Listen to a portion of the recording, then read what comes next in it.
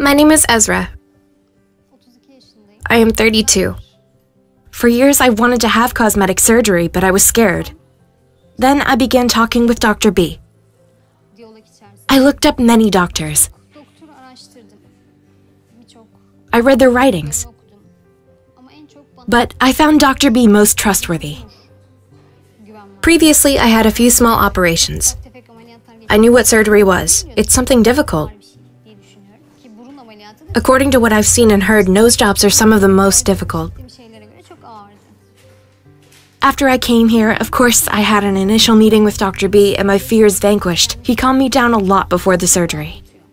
Of course, I was initially surprised because I had different emotions and was a different person. My surgery was very short. I had both a nose job as well as a spiderweb cosmetic surgery. I easily came out of surgery. This was one of the most important things. Within 3 days, I was back to normal life.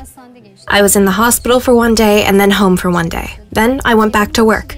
Of course, those around me looked at me differently. They would look twice. They were saying, "Something's different about you." Someone asked, "Did you change your makeup?" or "Did you change your hair?" Until I said something, no one noticed I had a cosmetic surgery.